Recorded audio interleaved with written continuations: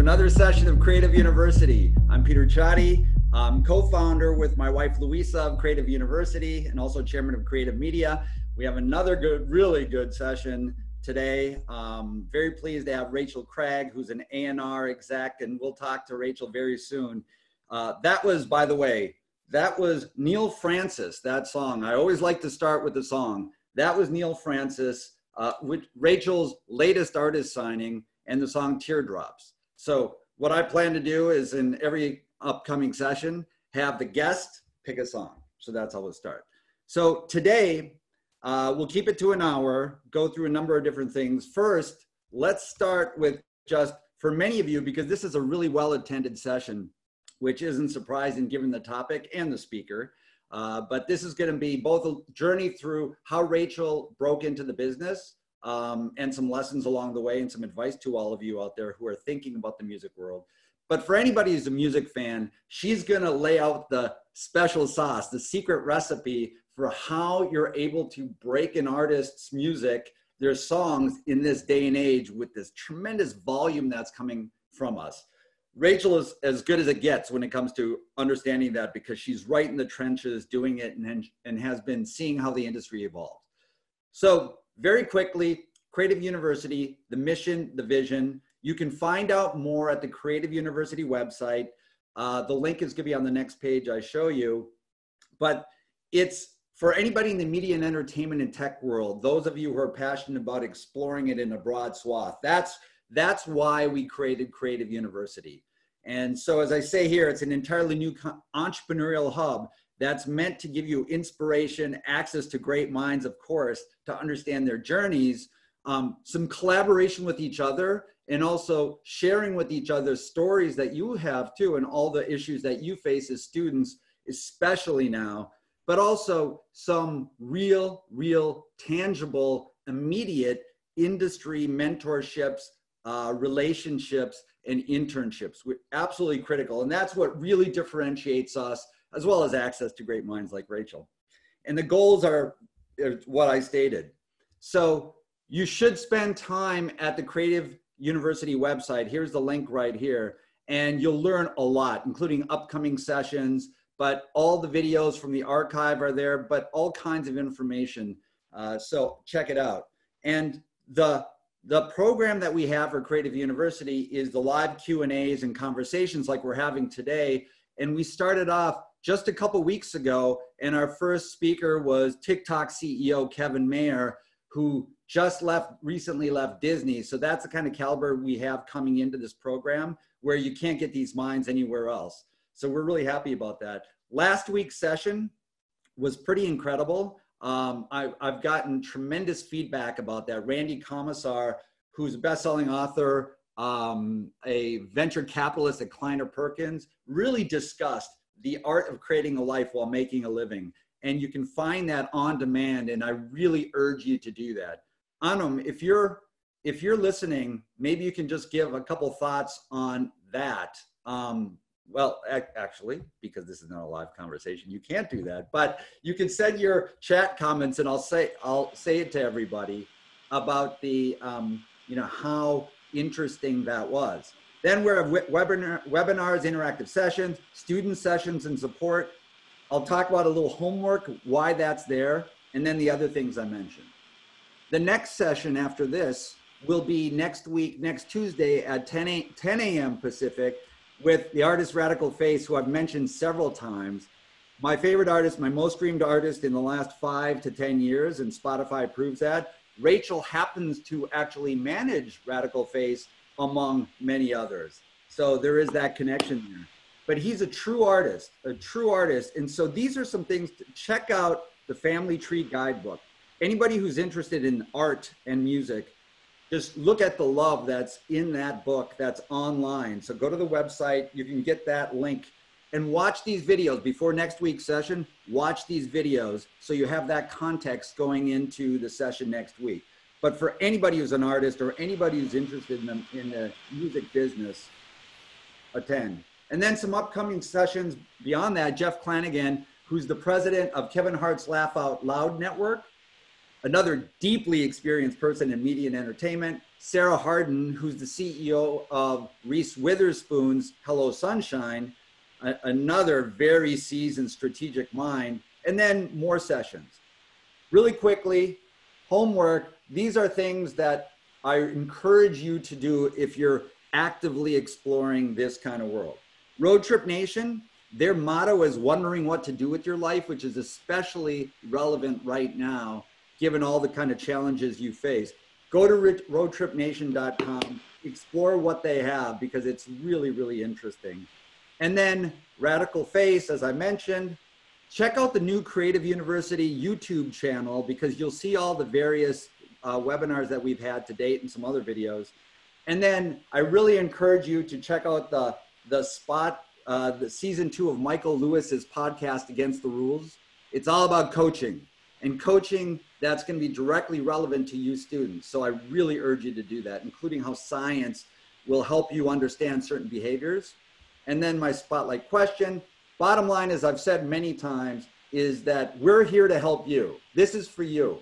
We need to understand who you are. So if you want mentorships, if you want internships, then you got to let us know more about you and reach out to us. Do the homework, do the application process, not as make work, but so we understand who you are and what you're looking to do.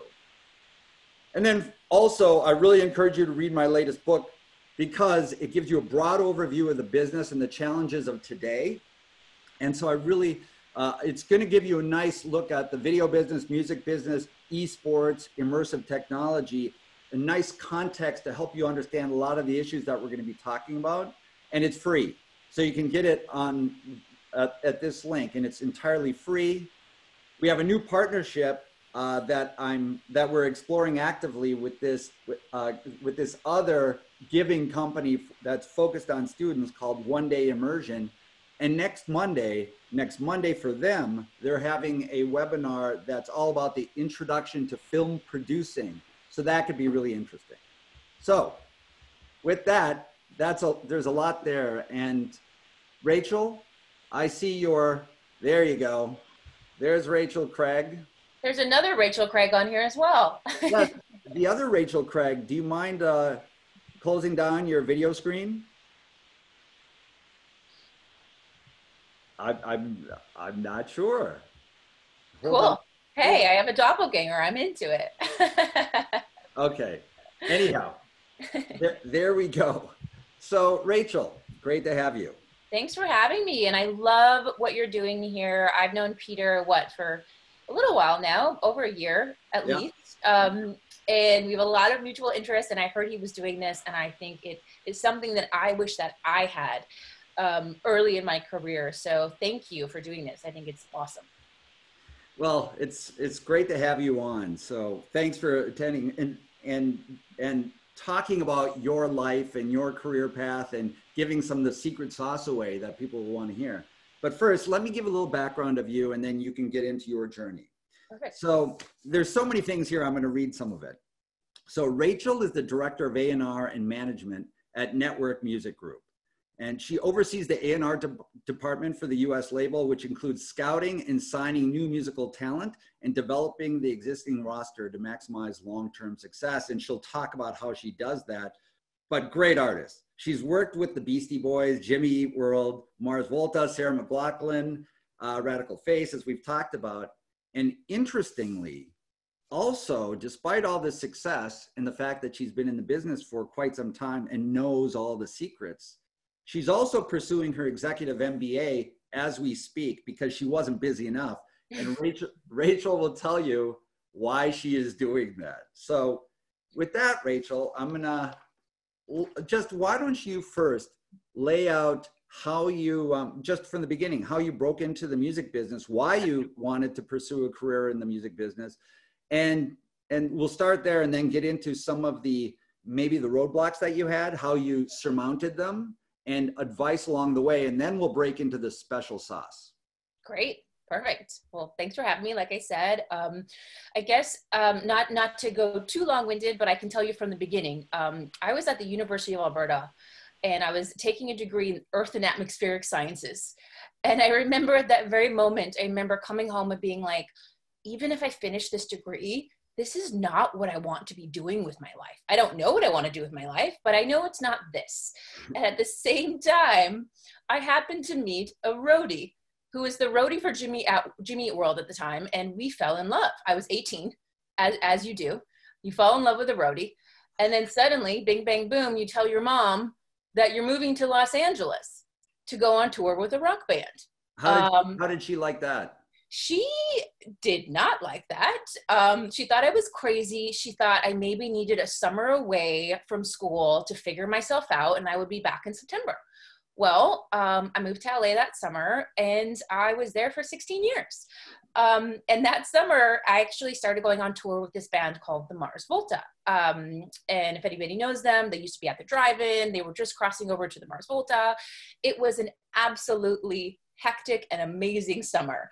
I learned so much just from physically being on the road, learning how, touring works, learning the personalities involved in that, learning the business of that and how it all operates. And by the end of the summer, I was operating all of the merchandise lines for the Mars Volta, and I was getting pretty good at it. And I was learning lots of things, and I kind of went above and beyond because to me that was really fun. And I got to do this huge, great adventure. And I was lucky enough, I came back, I started selling shoes on Melrose under the table because I'm Canadian and I couldn't get a job legally. And then I got really lucky because John Silva, who's one of the arguably best managers in the world, he really liked my hustle on the road. And he loved that I was, doing a lot of stuff when I was selling merch for the Volta, and I was giving him reports, and I was making him a ton of money. And when an opportunity came up basically in his mailroom, he called me. And I will say, that was the moment that I realized that I was working really hard, even though it was a really fun job and I could have totally just gotten drunk all summer and gone on tour with a rock band. I did that, but I also worked really hard and I made sure everybody around me knew how hard I was working. And that's why I got the call. And I got the call from the big guy who noticed this little person doing this little thing, but I just got really lucky because I put myself out there. So then I started working for John Silva, and I was 19 at the time. And I was, basically starting in the mailroom. I started all the online stores. I hate to run, but let me ask you a question about Silva, because Silva, for those of you out there, he is legendary. He's legendary in the business. So when you were this young kid and you were doing the things you were hustling, like you said, and really selling the merch, helping do that, how did you have the courage, or how did you interact with him so that he noticed you? How did that happen? Yeah, I made sure that, I guess management in general was just aware of what I was doing and that I was improving processes for them and selling more merch and delivering it in a way that was just more added value. So I was actually adding to their bottom line. I was making them a lot of money. And I was giving it in a way that they were really happy with my reports and the way I was ordering and the way I was communicating with them. And I kind of was just really consistent with my communication. And also I was a nice person. So people liked me on the road. People liked working with me. Management liked working with me. And generally speaking, I think that goes a really long way in this industry. People want to work with their friends. So if you're nice and you're competent, I think it goes so far, especially at the beginning. Now, you're inherently nice because you're Canadian, right? So there's a plus there, but the rest of you, like, that's a great lesson, that you can be positive and you don't need to play the angles. But a couple of things that you mentioned there, I think they're really interesting, that are kind of universal themes that we talk about a lot. The hustle, so putting in the work, not necessarily doing the most glamorous things, but being willing to get in there and learning. And that's perhaps even the best kind of learning. And you certainly demonstrated that. And you said you put yourself out there. And then by putting yourself out there, you get noticed, established a relationship, and the relationship led to the big break. Totally. 100%. And that's something that I continued throughout my career. So I started out in the mailroom with John Silva, and I helped them build and launch all the online stores for all of their clients in-house. So I was doing the Beastie Boys, Mars Volta, Beck, Sonic Youth, kind of Jimmy Eat World, a lot of these huge iconic bands, I was right at the cusp of when online stores were becoming a thing. And John wanted to bring that business in-house. So I was at the forefront of that with him. So I really hustled. I knew nothing about this industry. I knew nothing about online merchandising. I had been on the road, like, you know, for a couple summers. And then I did this one of my first campaigns was the Foo Fighters and the Beastie Boys. And I'm a 19-year-old kid working for the biggest manager in the world, launching this business that I didn't know what I was doing. But I worked really hard and I hustled and I kept just improving and learning and being curious. And that went so far. And I did the same thing just in a lot of different fields. I also was really curious about promoters and live shows. So I started volunteering with Live Nation and Golden Voice.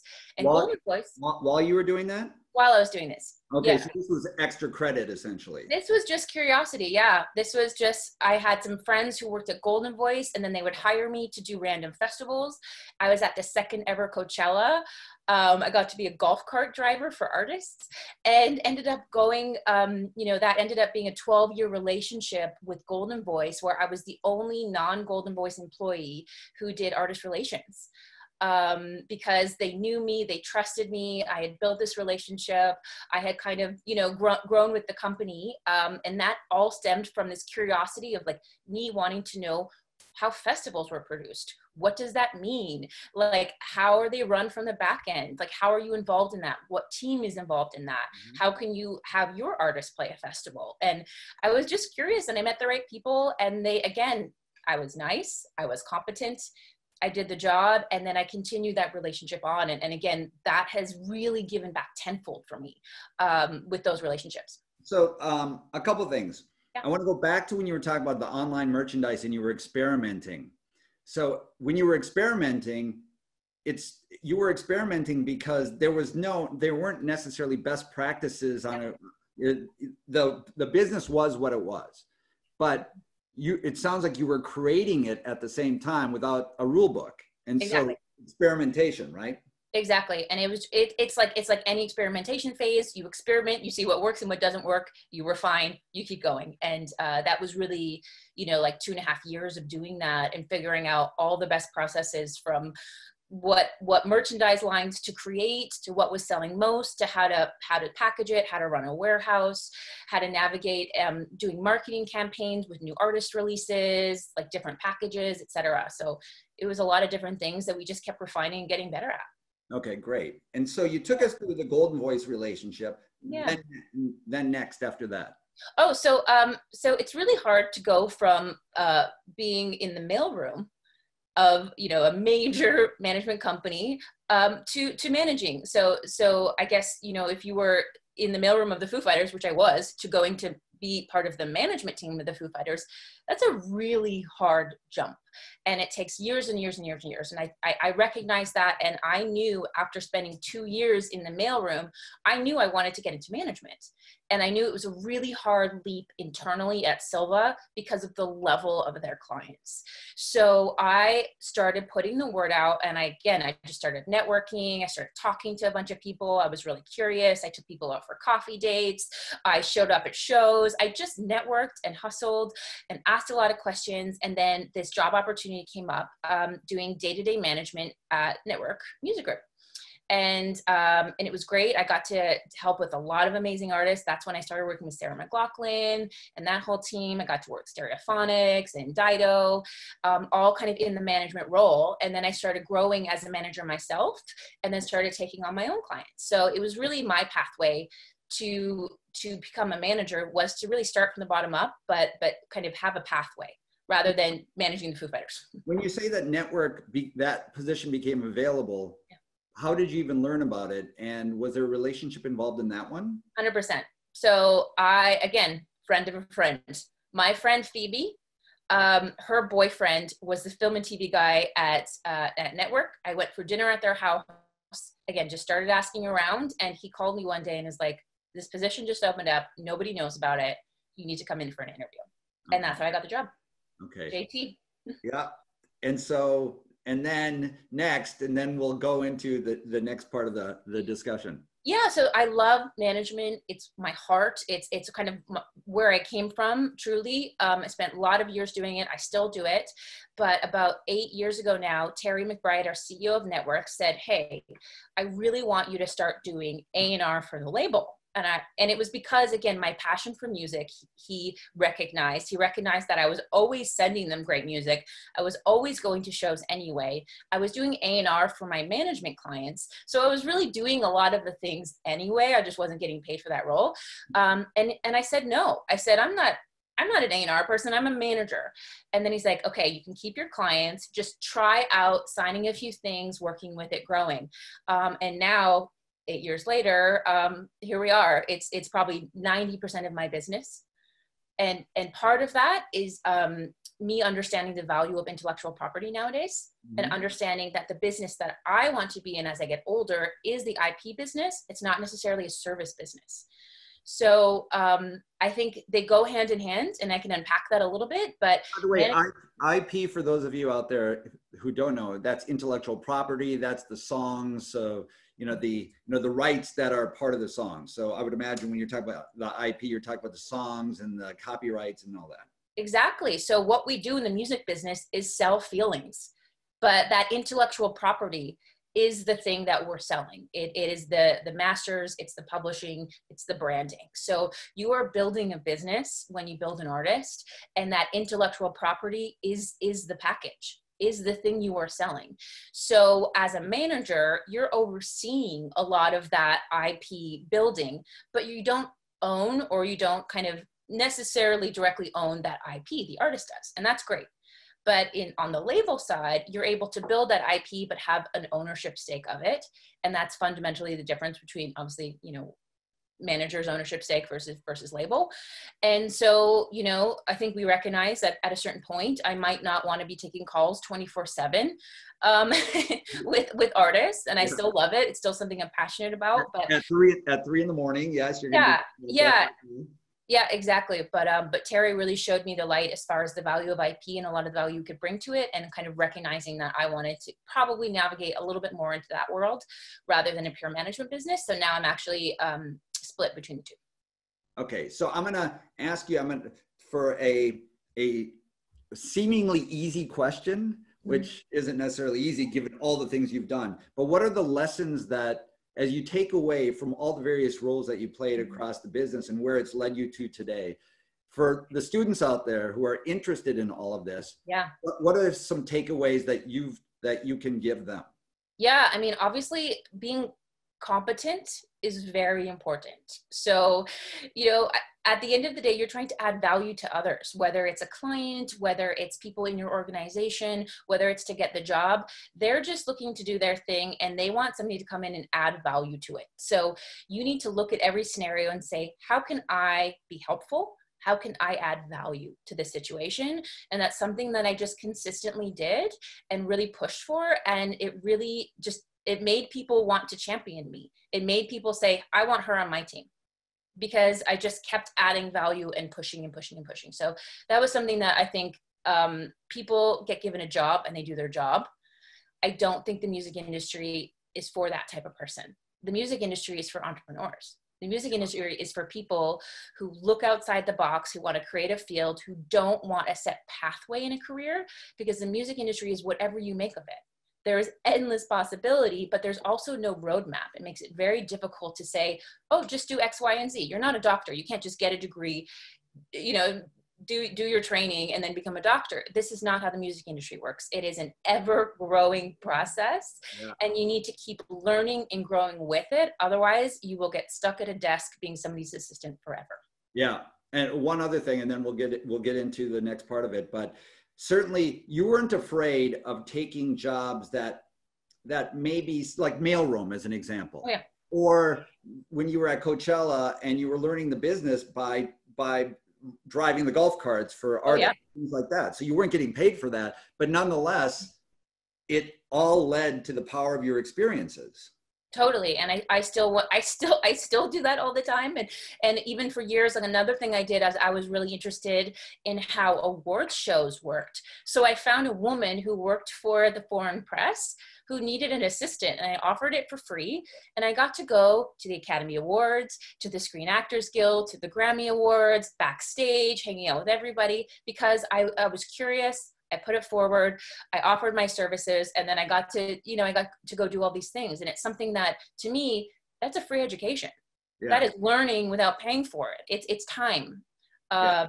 And it's something that I still to this day do. When I'm very curious about something and I want to learn it, I'll offer up my services for free in exchange for information. And by the way, so important, because the more times you put yourself out there, everybody, obviously the more chances you have to establish a relationship that will generate an opportunity for you down the path, even when you least expect it. And that's a recurring theme from all the speakers that we've had.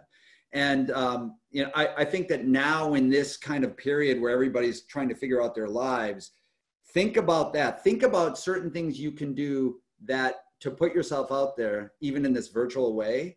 And that's part of the purpose of Creative University, of course. So let's get into the whole entrepreneurial nature of the business and getting more into like, okay, here's the problems and how you solve them, how you approach them. Because one of the things you talked about is you have to be on top of the business, not only on top of the business where it is today, but where it's going. And technology is driving a lot of that. So when even in the past, when in the music business, you had to be entrepreneurial, but nothing like you have to be today, where you have to really explore all different kind of opportunities. So the main topic was breaking an artist, breaking a song in this world that's just immersed in all this music. So take us through what you do and how you approach it, and how artists can really do that and songs can break through. Okay. I mean, it is a bit of a loaded question because there's obviously no roadmap, but there's a lot of best practices that we can do.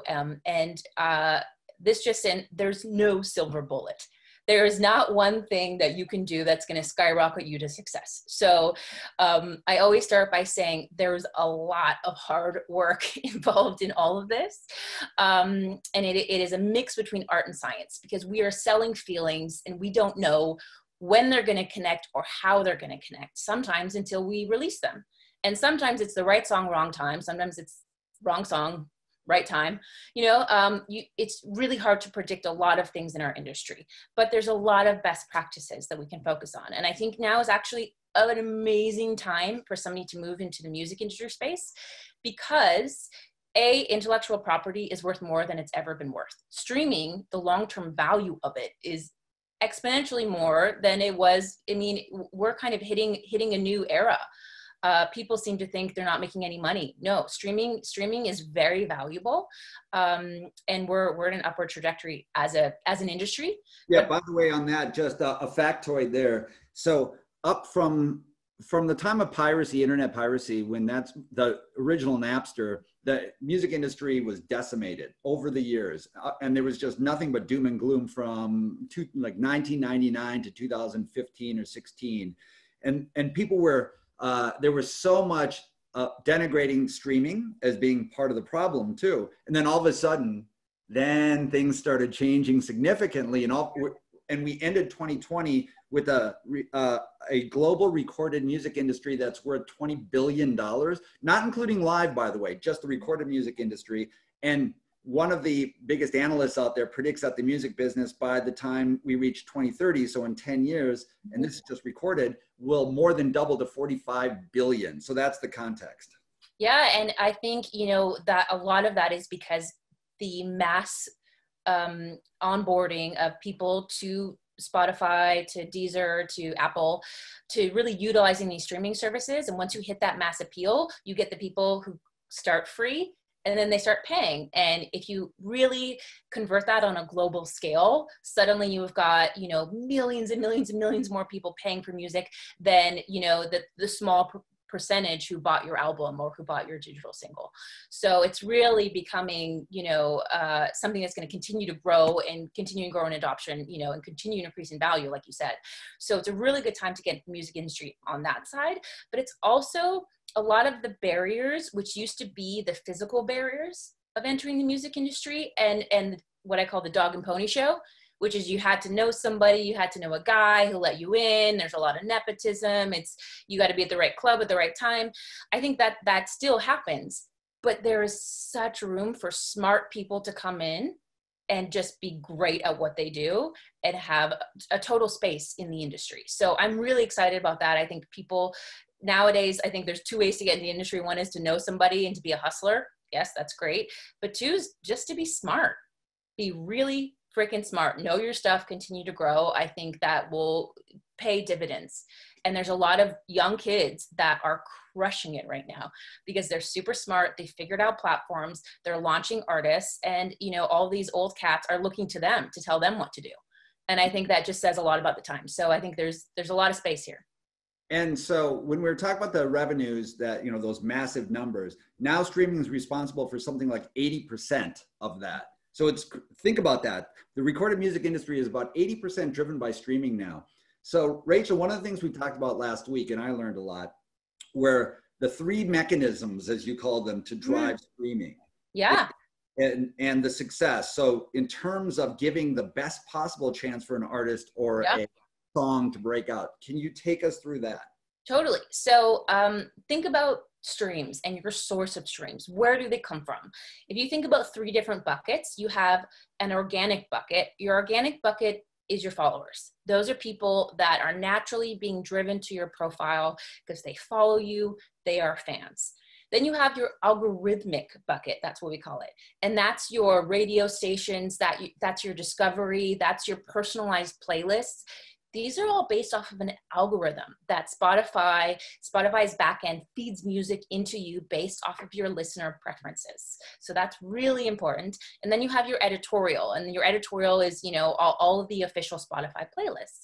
And a really interesting trend is that you see those Spotify playlists now, and some of them are half algorithmic and half editorial, which means that the first 10 songs for me are different than the first 10 songs for Peter, because the algorithm feeds us based off of our preferences, different songs, and then the rest of the playlist is curated by a human.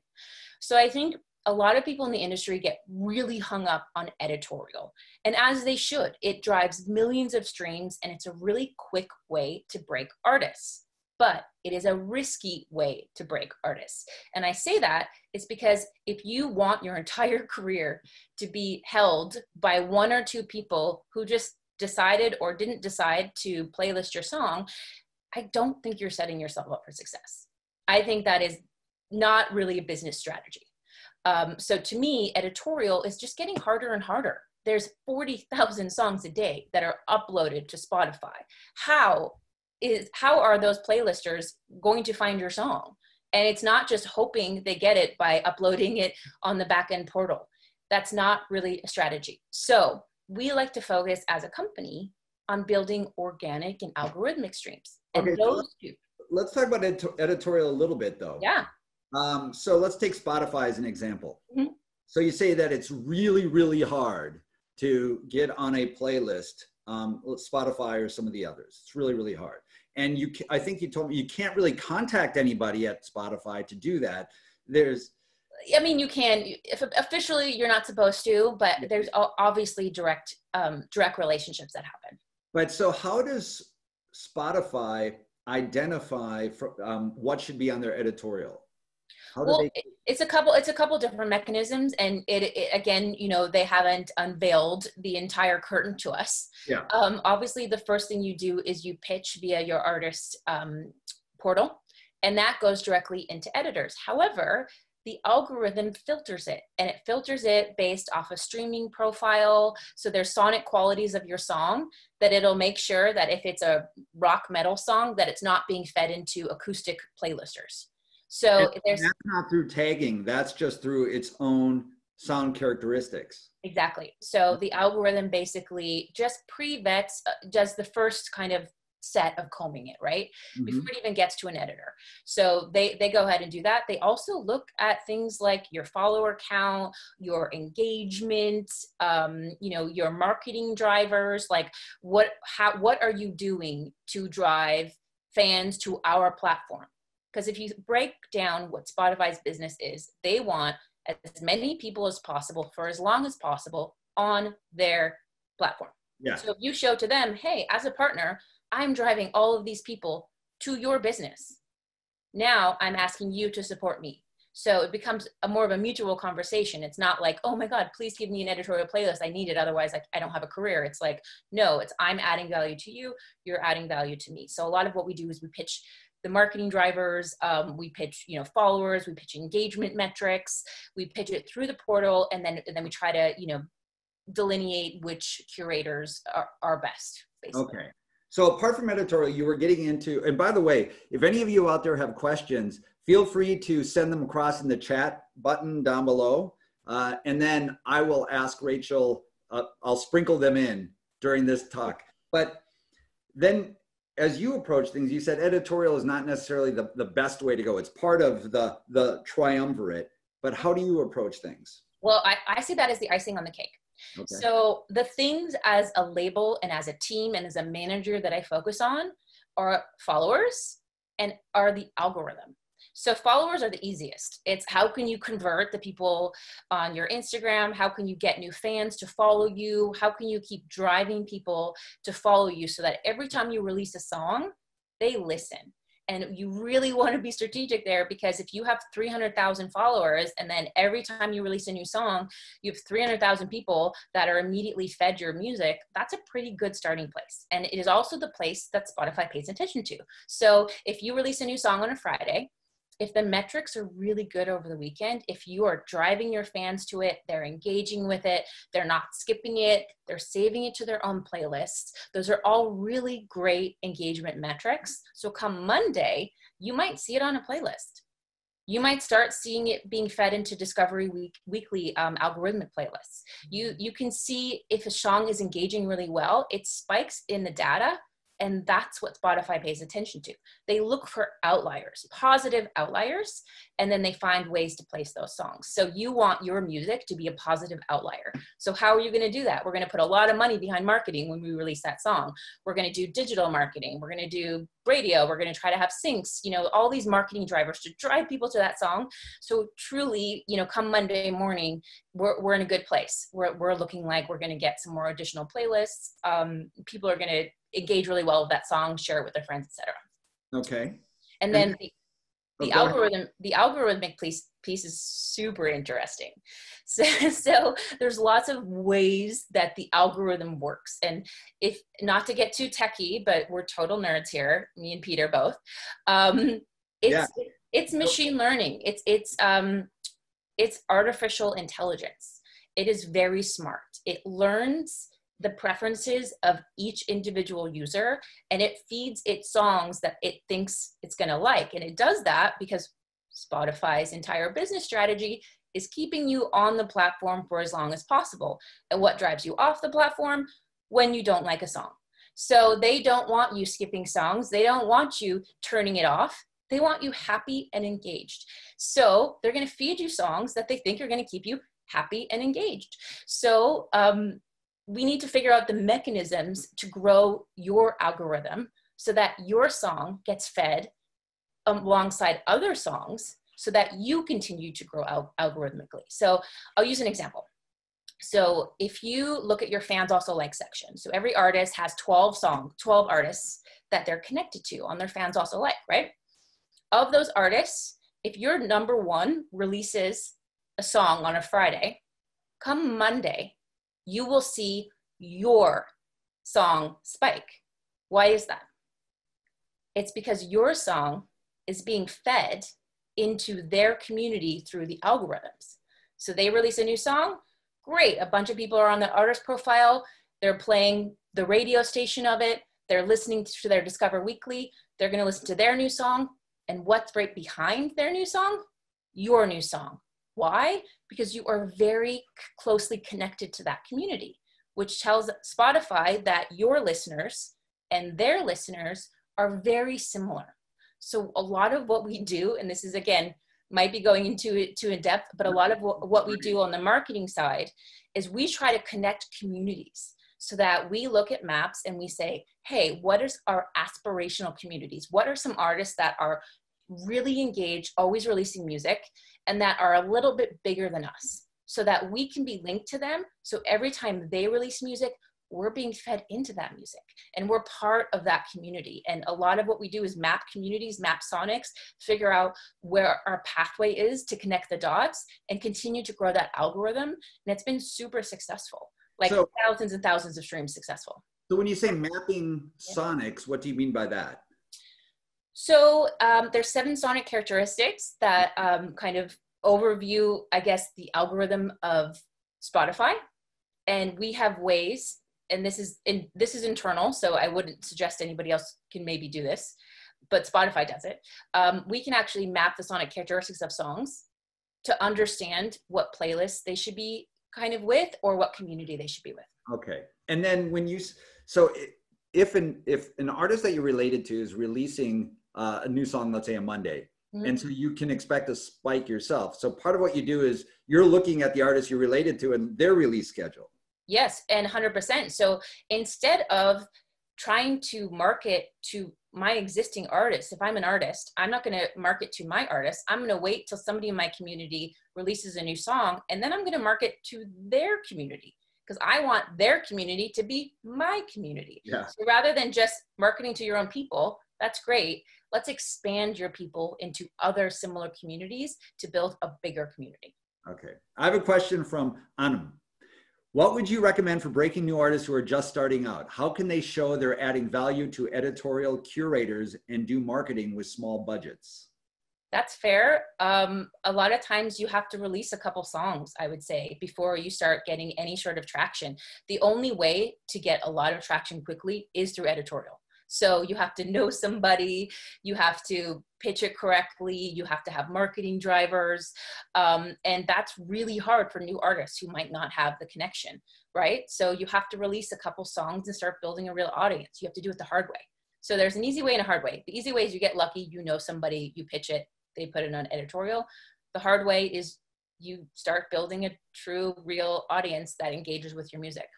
And editorial, I would imagine that means that you as an artist, and you're unknown, but you have a song that you'd like to, put up on Spotify or something like that. Then what you do is you reach out to anybody you're connected to through your social profiles, and their friends and their friends. So editorial is not just the traditional editorial, but it's everybody's networks, correct?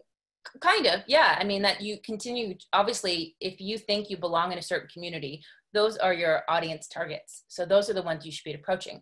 I will say a fun, I wouldn't call it a trick, but a really quick way to immediately start getting traction is by collaboration. So if you collaborate with somebody who's in an aspirational community of yours, then you will be intrinsically linked on the algorithm, and it will also feed your song into their community. So we're doing a ton of collaboration, whether it's a feature vocal, whether it's a remix or a rework.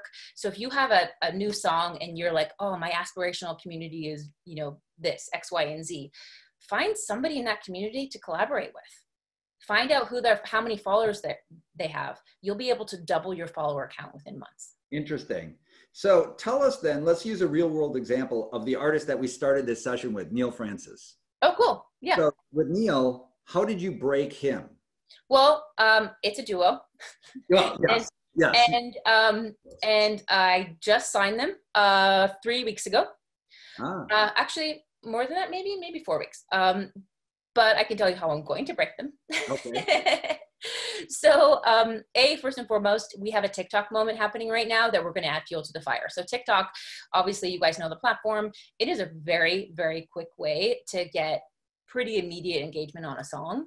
It's a pretty organic platform. It's hard to create a viral moment on TikTok. Like us as a label, we try not to create viral moments on TikTok, but we do influencer campaigns. So we're going to do influencer campaigns with the song, going to keep it growing on TikTok because that seems to be connecting to our streams.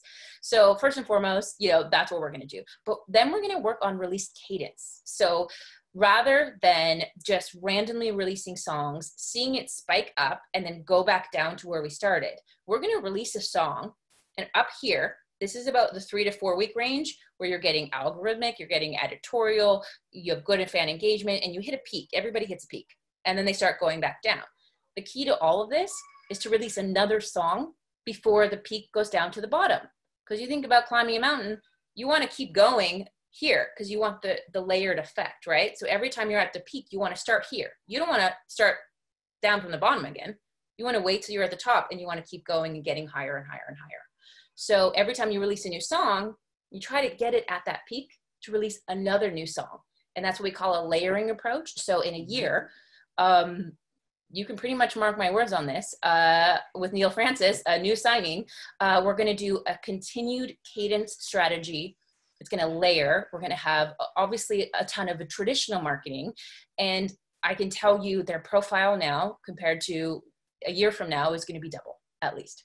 So with Neil Francis, the duo, over the course of a year, do you recommend, for an artist, do you recommend releasing an album in one moment, releasing multiple songs? Or since you're talking about this cadence, is the new world order just having releases when it gets like this and it starts going down, releasing another? And so are you saying that it's better not to release an album? So there's a couple strategies here. There's the streaming strategy, and then there's, a press strategy, then there's a touring strategy, then there's a radio strategy. There's all these things are not necessarily the same thing. And I would say a streaming strategy, Spotify only cares about singles. Yeah. You release an album and they say, okay, when's the next song out? And you're like, I just released an album. And they're like, doesn't matter. They only care about singles. So you are setting yourself up for failure if you release one or two songs and then an album. And then you're hooped. You got no more songs to work with, unless you're extremely prolific. So albums to us are part of the press strategy. They're part of the radio strategy. They're part of a touring strategy, but they're not part of a streaming strategy. Yeah, which is interesting because, again, 80% of recorded music revenues are generated by streaming. Exactly. In the aggregate. So we don't have that much time. And by the way, again, send your questions in, guys. But let's talk about voice and how important voice activated, Alexa and all of these are to the music industry now, and lessons to give to people about. Yeah. I mean, this is a really interesting one. Our company about 4 years ago was starting to see the writing on the wall with, voice activation. So it's the Alexa, play Coffee House. But how is Alexa going to know to feed your song up when you say, Alexa, Coffee House? Well, you have to tell it. You have to learn. He has to learn your metadata. So something we started doing was doing rich meta tags along with our song. So the machines know what it is, how it's tagged, and how to feed it up. And that's something that we're going to see the dividends of probably in 2 years when voice activation becomes exponential. And that's every time you get in your car, every time you get home, talking to devices, Siri, your voice activation says certain tag words, and you need to make sure your music has those tag words. So we do that. How important is voice today in terms of just overall listening? I don't know the actual industry statistics about that, but I would say as a company, I think we're about 9 to 10% of our revenue comes from voice activation. Okay. And you see that growing significantly? Yeah. Okay. So getting a little bit more granular about that, what does that mean? If you want to prep your music for the best possible pickup in voice, which is going to be increasingly important to success, how do you do that? Well, the problem is that if you are an independent artist, I don't know of like TuneCore, CD Baby actually has the ability to do rich meta tags. We go through different distributors, just like the majors, so we can include 50 custom meta tags with each song for easy searchability. So if there is a company that you can use, and there's so many distribution companies out there that can allow you to have that, I think you're going to set yourself up for success in 2 years. It's a bit of a long play. We're seeing the benefits of it now, but yeah, it's kind of a weird one.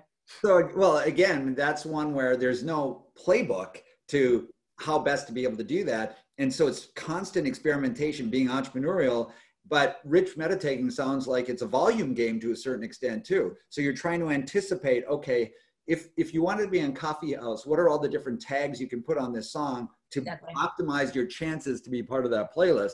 Exactly. And there's no rule book on any of that. It's just and it's all AI. So it's understanding what the algorithm the AI is making and what factors feed into that is really important. And we've kind of delineated some for Spotify, which is why we have this information, but things like Amazon and Apple, they all have different algorithms. So it's figuring out what feeds into their algorithm and figuring out ways to maximize it, which is the nerd stuff we all love.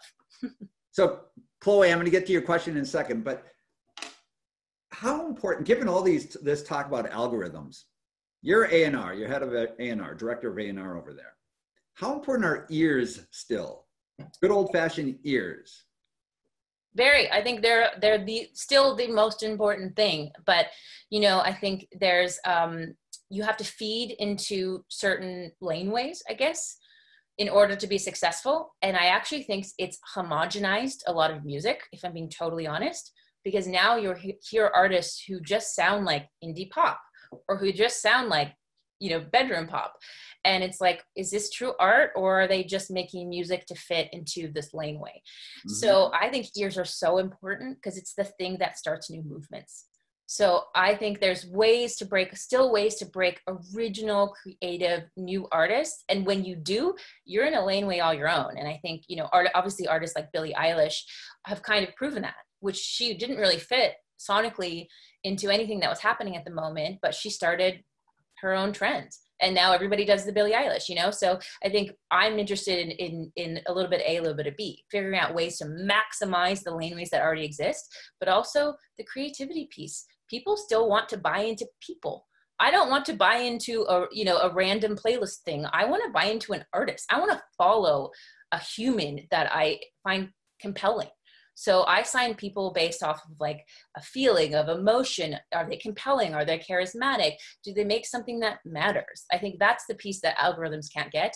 And sometimes you need to break radio. And when I say break radio, it means have something that doesn't work on radio at all. And then when it does, it's in a laneway of its own. We did that with Passenger. Everybody told us he was a sad leprechaun until he was the #1 song in America. So, you know, he didn't fit at radio, and we had to break radio to get him to fit. And I think those are the artists that I'm the most excited about. I love that description of Passenger. Sad leprechaun. By the way, great artist, great artist. If you like mellow, kind of folksy, another great artist. Okay. Chloe, you have a question here. A&R often feels like a race and a competition. How do you convince artists they should come to Nettwerk over major labels? And how do you manage being disappointed when it doesn't work out the way you had hoped? Good question. This is a great question, and it's something that you deal with a lot. It is 100% very competitive. I think artists nowadays have a lot of options. And for me, it's about alignment. And I use that word a lot because what I don't want, my life is too short to sign an artist and have them disappointed, or to sign an artist and have them yelling at me every day because I'm not delivering what I said. What I want to do is find out what the artist wants, convey clearly what we can deliver as a company, confidently, because I am very confident in what we can deliver as a company, and see if we are true partners together. Because I do not sign artists where I don't think we're aligned. Even if it's a great signing, if they tell me step 1, they want to go to top 40 radio, we're not the right team for you. We build artist careers. We don't start at radio. And if that's what you want, if you want to be on the cover of a magazine and you want top 40 radio, we are not your team. So a lot of what I do is vet artists very clearly and then just convey to them the value add we bring. And if we can come together aligned, that's really when great long-term partnerships happen. And those are honestly the artists I want to sign anyway. And yes, I'm super disappointed. I can tell you the laundry list of artists that I've lost, and it is devastating. I was at the first Billie Eilish show in I think it was in Hollywood.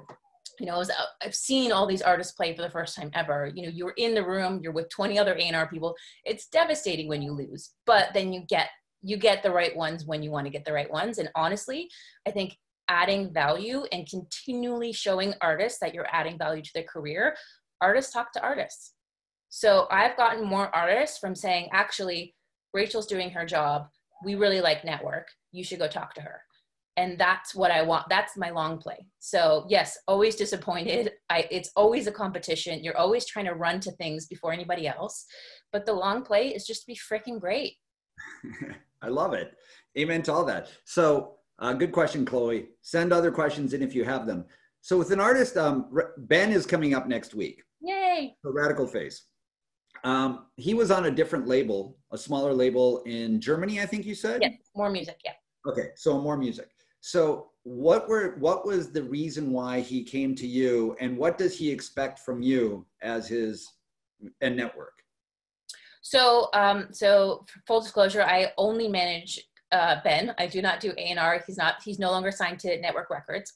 But when I discovered him, he's one of those, like I said, true artists. He doesn't fit on the radio.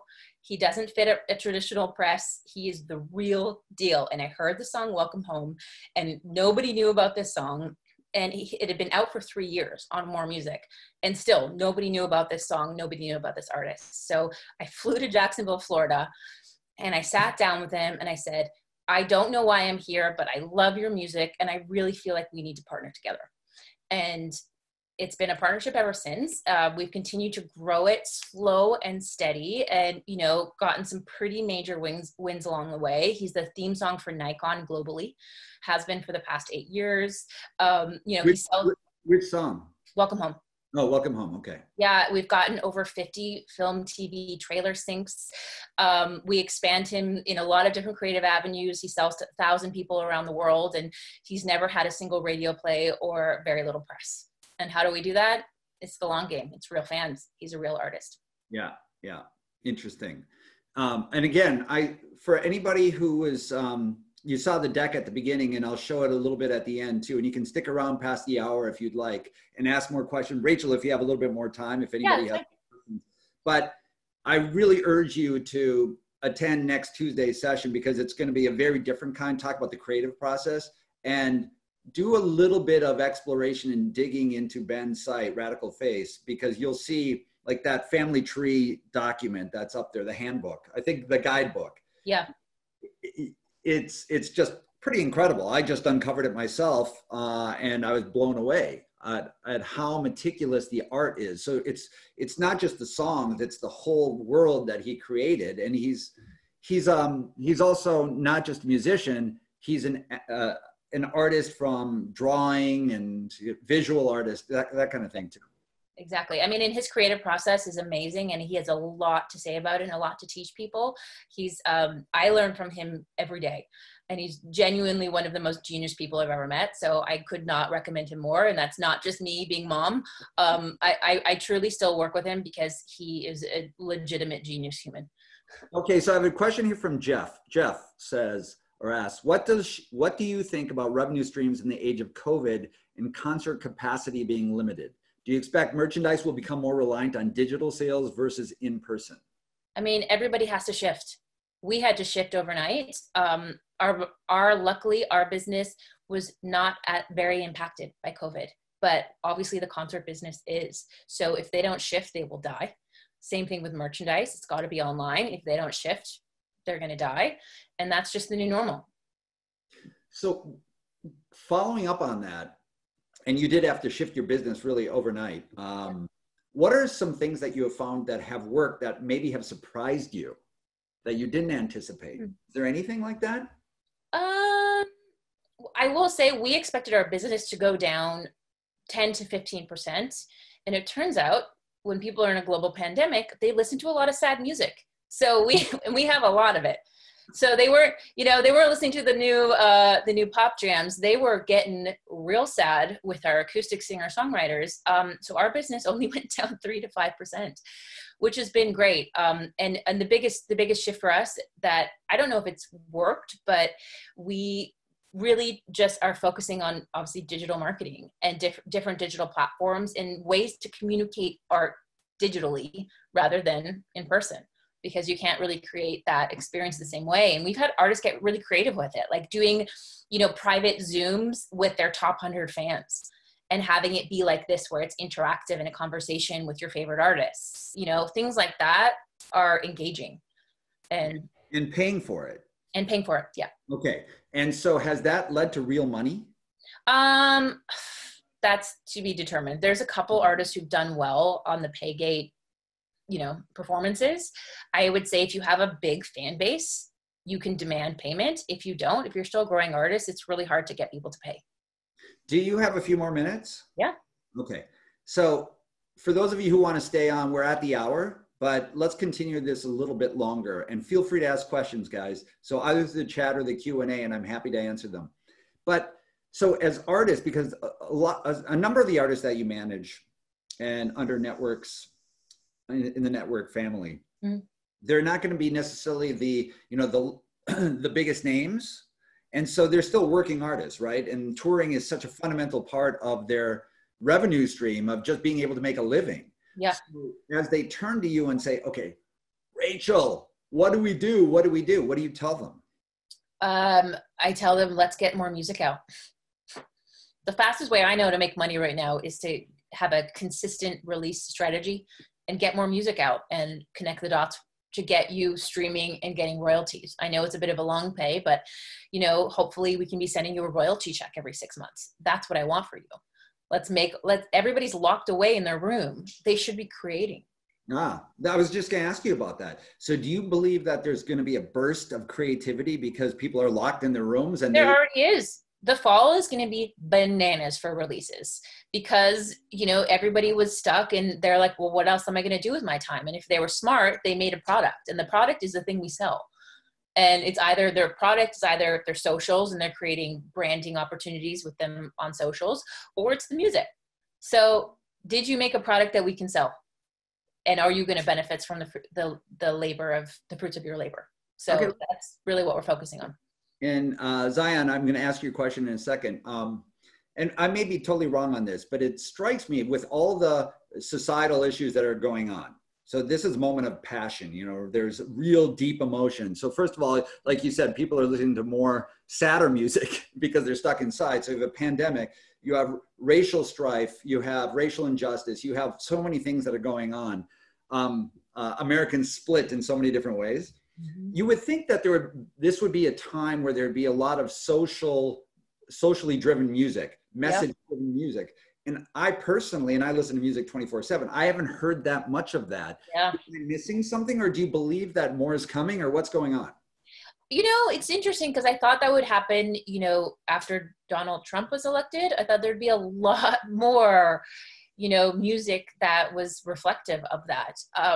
I am still hopeful that there will be. I think artists are trying to, but I don't think anybody's kind of risen to the top. And I think there's a lot of chatter, there's a lot of noise, there's a lot of conversations, but I don't think, you know, for lack of a better reference, I don't think there's a new Rage Against the Machine type artist that has come up and really been able to verbalize the problems and the issues in a way that kind of rallies around it. And I want more than anything, I think we all want that, you know, rallying cry, and so far nothing. Yeah, no, that it really surprises me, because if ever there were a time, my God, you have all these issues that are swirling.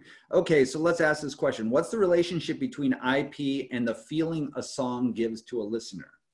Oh, that's a great question. So what happens when you feel something? Right? When you feel something, you're moved by it. When you're moved by it, you follow it. You're curious. You want to know what happened. You want to, you know, investigate a little bit. I know for me, I don't know if you've ever been listening to a playlist and you listen to 20 songs and then one will just hit and you're like, whoa, what is that? I need to save that on my playlist. I need to remember that song. So that feeling is always like the ultimate metric for me as an A&R person, is that, does this song make me feel something? And that is makes your IP exponentially more valuable. If you can make people feel stuff, your IP is going to be way more valuable than the background music on a playlist. Very interesting. That was a good question. Good answer too, by the way. So any other questions for Rachel? Going. Okay. No more questions. We could go on for a long, long time. Rachel, thank you very much. I'm going to quickly go, for those of you who want to stay on to learn a little bit more about Creative University, feel free to ask me questions and I'll answer them. I'll answer them right now so you get a little bit more background. Otherwise, I urge you to go to the Creative University website. You saw the link before, but I'll pull that up again. But Rachel is great. So for the first time that we started interacting about a year ago, just wonderful and so knowledgeable about the business. And as you can see, never afraid to take a role, to take a job, to put herself out there. Oh, I didn't ask you the question. What's that? Why, with all this success, are you seeking an executive MBA? It's a great question. So I recognize this industry is a bit of a dog and pony show. So it is a lot of smoke and mirrors. It's a lot of important people thinking they're important. I remember getting an email and I was navigating a feature artist, like a rapper, to come on a song. And he wrote me back in an incomplete sentence asking for $100,000. And I remember thinking, what kind of industry am I in that is acceptable? And I remember thinking, I never want to be that person. And I need to expand my knowledge in business so that I can compete at a level that I want to, or at least be knowledgeable enough. So it's a general curiosity about being better at business, but also I specifically chose an executive MBA because as opposed to like, you know, a law degree or something very specific, you know, medicine, et cetera, an executive MBA, it improves your thinking. So I wanted to be a better strategic thinker, a more well-rounded professional. And I really felt like that would get me there. And I'm a year into my executive MBA. And I will say very strongly that it has. It's added a ton of benefit to my overall business knowledge. And now I feel really confident in trying to connect the dots between the broader business world and this bizarre little creative world we live in. And I think that's really powerful. Was it mostly understanding the financial aspect of business, would you say? Not just financial. I think that's really helpful. Everything from leadership, marketing, you know, financial, you know, all those metrics. I think you can just guide strategically, like we're doing like international strategy and entrepreneurship, you know, learning all of those mechanisms that make business work, knowing what business you are in, knowing how to leverage it, and then using your creativity to maximize those business opportunities. That to me is a really kind of winning, you know, complementary skill set, I guess. And another question I thought of for the students out there, if they want to learn more about the music industry or stay on top of developments, and where the world is going in terms of the music business, what are the must read or what are the publications or sources of information that you turn to? I have about like, I can include them in like a follow-up link, but there's a lot of just like industry newsletters and, you know, informations, then everything from like niche market tech findings to, you know, music industry kind of weekly updates to the more billboard type publications. There's a lot of industry publications out there that are really smart. And I just use them. They feed into my emails. They make me stay on top of things. Yeah, there's probably about like 5 or 10 that are really relevant, I would say. Is that a daily thing for you that you sort through that? Like that's part of your day where you just stay on top of the ongoing news? Yeah, sometimes, but also we have, you know, I'm very lucky to work in a knowledge forward company. So we have a Slack, and anytime there's industry news that's relevant or there's something interesting or it's an FYI, we'll include it in the Slack channel. So we're always learning from each other because it's impossible to just, you know, be a lone island. You're really learning from your coworkers. We're always talking about it.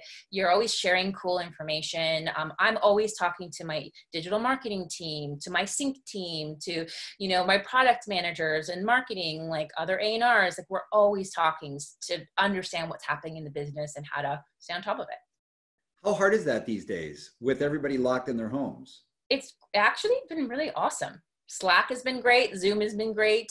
For me, it's been pretty positive, if I'm being honest, because I get more time to both think creative by myself in this little room.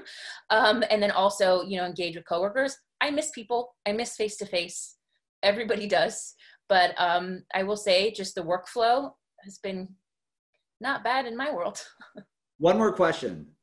What school did you select to do your executive MBA? Simon Fraser in Vancouver, Canada. Okay. And that's where you live? I live here now after 16 years in LA. Yes, I took the plunge out of Los Angeles to move to Canada. And do you think that that's going to adversely impact your just being able to see artists, your A&R work?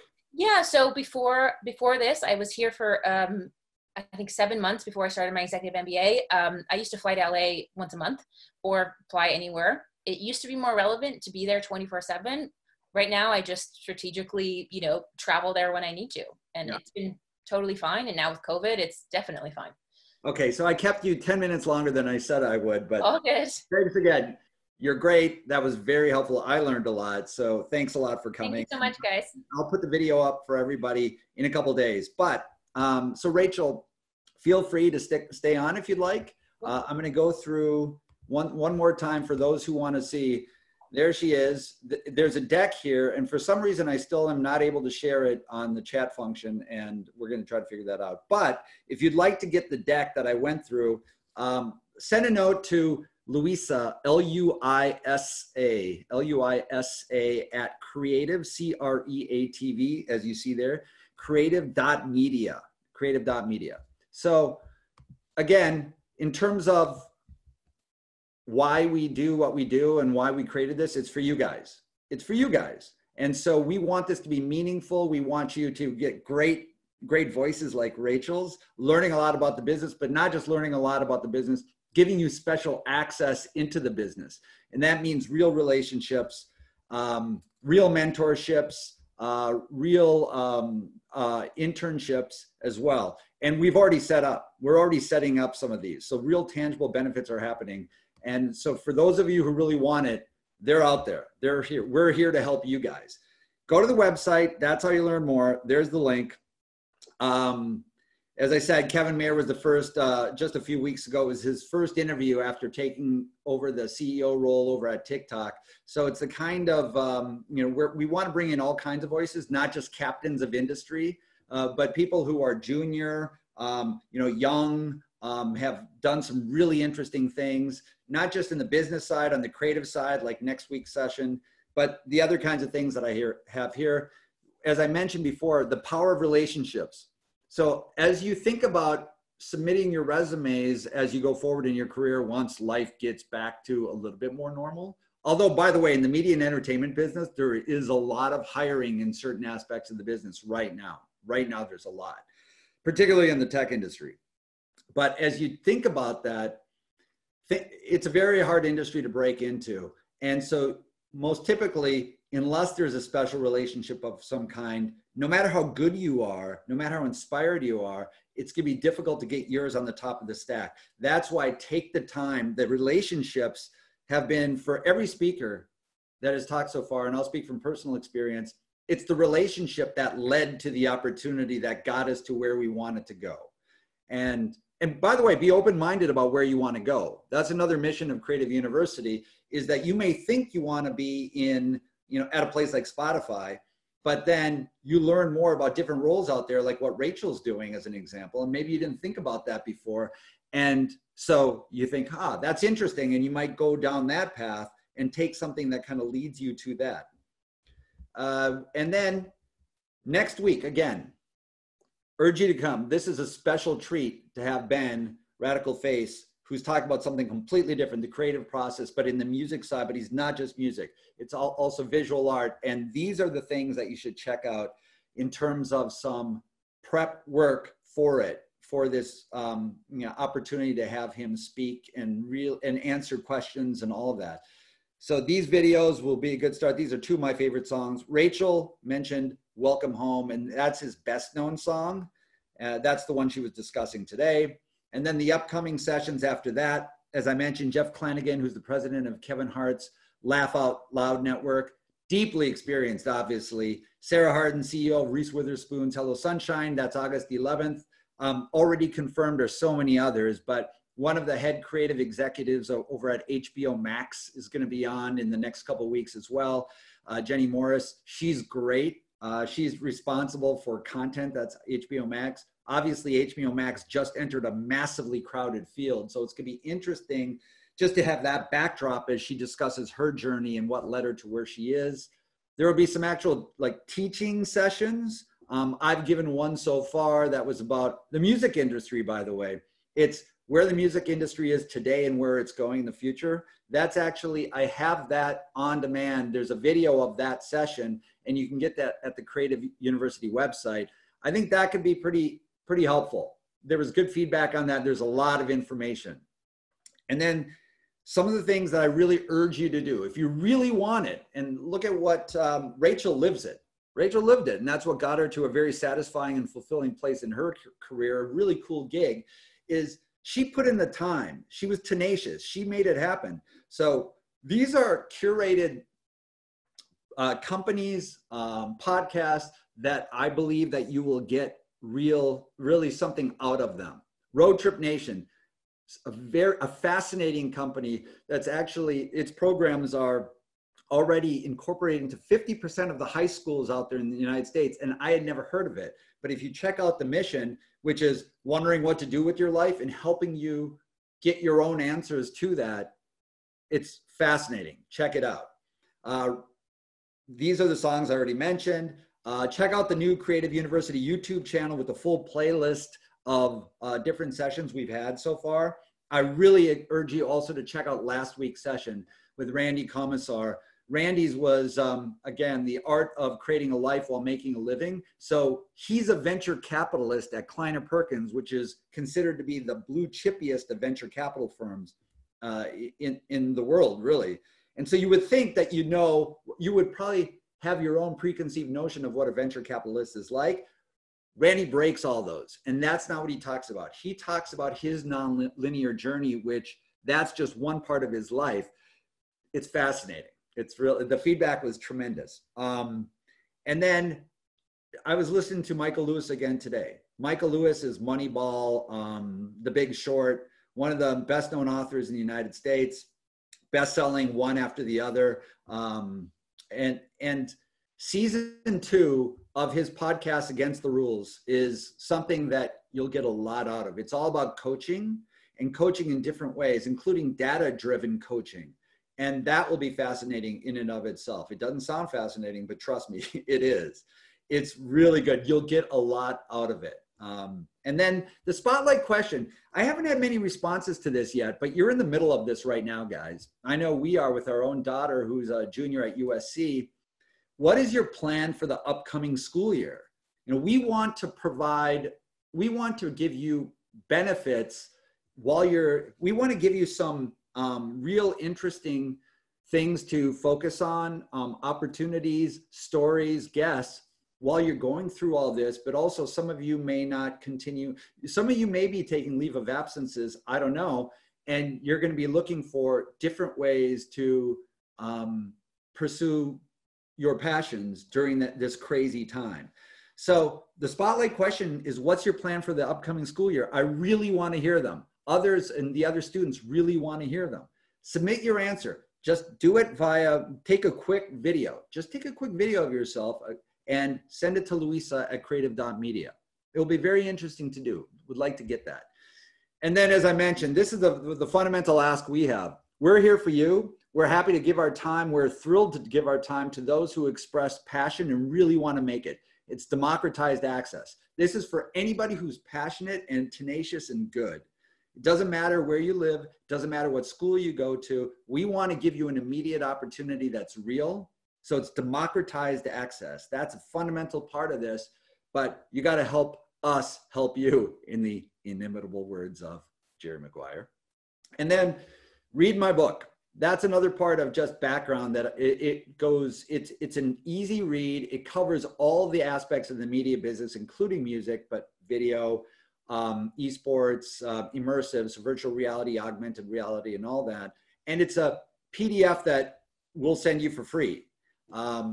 But I think you'll get a lot out of it, because it's not just about where the business is today to give you a grounding on all of that, but also it talks about where it's going in the future, and also gets into some of the meta issues of this digital society that we live in and how important it is to be analog at times too. And then on Monday, our new partner that we're discussing a partnership with, One Day Immersion, for those of you who are interested in film production and producing films, they're having a session, the introduction to film producing. You can go to onedayimmersion.com/ you'll see the URL there, and sign up for that way. It sounds really interesting. Brian, I don't know Brian, but he's produced 4 feature films, including 2 that are being distributed right now on Amazon Prime Video. So I'm sure it's gonna be a fascinating story. And then send your homework responses, applications to apply for mentorships, internships if you want those, if you want the tangible, those kind of benefits, and not just the benefit of listening to Rachel and the other great speakers, but we need to learn more about you. And so that's why we need this from you, to demonstrate that you're committed to this, you really want it. And so we learn more about you so we can help you identify the best possible opportunity. Send to Louisa at creative.media. And that's it, guys. Any more questions before we go? Let's see. I do have a couple. Okay, so we have Anna was saying that regarding the Randy Commissar video last week, Peter's right, he was great. He gave some solid insights into how to think about the pandemic. My favorite quote was, everyone's been woken up and we're trying to go back to sleep. Think about that. Very meta, very true. He encouraged people to use this time to really think outside of the box and take risks we wouldn't otherwise. Really great attitude, really great outlook. So true. Nobody's going to be asking you 2 years from now, like, what did you do with your time during the summertime while you're thinking it through?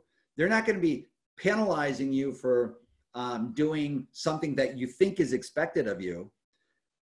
But the creativity of trying something different, putting yourself out there, really going for it, like Rachel has, that will be very beneficial to you. Okay, another one from Emily. The music industry is whatever you want to make of it. Absolutely, so true. Jackson Ham, great guy, great musician, by the way, great musician, from LA, but going to school, or was going to school in New York City. Let's see. Martin Meyer says, thank you so much. Listening from Cape Town, South Africa. Cape Town. Haven't been there. Have traveled a lot. Haven't been in Cape Town. Need to get there. As soon as things open up again, we're off. If you'll have us. Thoughts on Submit Hub. Paying $1 to submit to blogs, playlists, etc. I don't know if Rachel's still on. Probably not. But Rachel, if you are on, wonderful. Any thoughts on Submit Hub? Yeah, I think it's actually a really good way to get in front of bloggers, and bloggers help inform bigger press. So if you don't have a lot going on and you've got a little bit of a budget, we've used it in the past actually quite a bit. And it gets kind of the low level press that you probably wouldn't pitch for, like our publicist probably wouldn't pitch for it. But it kind of gets all the bubbling press that we call feeder press that then feeds into something hopefully bigger. So I think it's totally meaningful. And it makes sure that, you get through the door by paying $1. So. Excellent. Rachel, thanks for hanging on, by the way. So will you be sharing the link to this post this event? Yes, I will be sharing. Go to CREATV University website in a couple days. I'll have my crack editing team, which is in the other room over here, working on it as we speak. From another one, if you are from a 17-hour flight away, South Africa, how do you present the one-pager to get you to look at? I'm not sure. Martin. Send me a note because I'm not clear on that question. Emily says, this fall is going to be bananas. Said in a very Gwen Stefani-ish kind of way. So true. If you don't know that reference, go to her first album after she left the band. Given the new platforms that help with emerging artists, how do you see the future of A&R? Well, by the way, if anybody's interested in that, I wrote an article for Forbes, I think. It might have been Forbes, it might have been Variety, but I wrote an article about that, about what artists can do right now while they're locked in, and it's not just live streaming. It gets into immersive things like Travis Scott's Fortnite event that was seen by, I think, over 30 million people. I think it was 30 million people. So think about that. And so Marshmello did a Fortnite event about a year ago, which broke the mold. Travis Scott comes in, he does his Fortnite event, and it's all the talk of the town. So think about that opportunity for those artists. Now, those are big name artists, but they're able to get major sponsorship dollars and also all of the press and visibility because they were entrepreneurs, because they were trying something new. They were breaking the mold. And so everybody's talking about it. You know what that does to their music? People start listening. So it's brilliant moves, brilliant moves. Let's see. Rachel says, oh, that's good. Good to hear. Ben, thank you for your comment. Kristen, thank you for your comment. Any final? I'm going to check. I think there might be another one on the Q&A. Let's see. I think that's it, guys. But if you have any follow-up questions, just send them. Send them to Louisa at creative.media. And like that article that I mentioned, it's in Variety. Just Variety is a industry publication. I think it's Variety, not Forbes. So just search Variety, my name, live streaming, and Travis Scott. And then you'll find the article. All right? Thanks, everybody. Next week, Radical Face. Do it. You'll be glad you did. Incredible. And listen to his songs. It may or may not be your thing, but nonetheless, my favorite artist of the last 5 years. Stream more than anybody. Oh, there's 2 new messages. So if you want to leave, that's fine. For those of you who want to stay on, that's great. Okay. Well, there it is. See you guys.